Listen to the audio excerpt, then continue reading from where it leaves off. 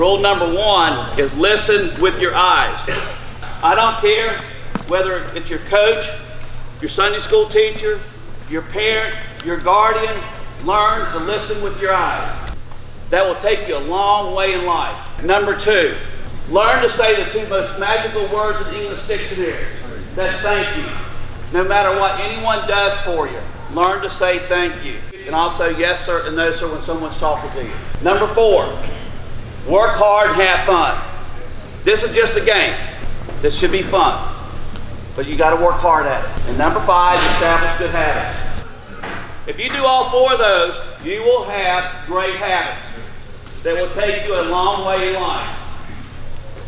Not just on the basketball court, but in the game of life. No matter what level you play, go get a college education and have fun. Make the most out of it.